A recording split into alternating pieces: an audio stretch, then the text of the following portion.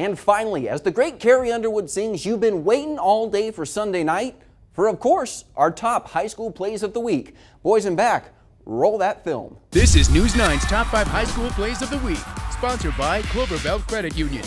Let's rock and roll right into this thing. Number 5, Athens running back Jake Denzine shows off the muscle breaking 2 tackles, then demonstrates the finesse, tight-roping the sideline to the promised land. Number 4, to the volleyball court we go, where we find Lauren Shields delivering an ace for Newman. Let's take one more look at that, sinks it into the open spot on the court, and there was no chance at a return. For number 3, we check in on number 2. Donovan Leverett is a bad man, which means you probably shouldn't kick it to him because he does things like this. Sifts his way through the kickoff coverage and you can kiss him goodbye, showing yet again why special teams is so important.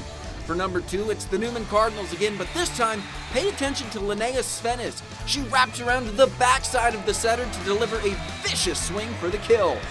And finally, our top play of the week, we head back under the Friday night lights at Mosinee, where we find the state leader in passing yards, Trey Fitzgerald, airing it out to a wide-open Kyle Kowalski. And when I say wide open, I mean wide open. That score is good in flag football. He takes it to the house from 77 yards out, scoring the TD and our top play of the week.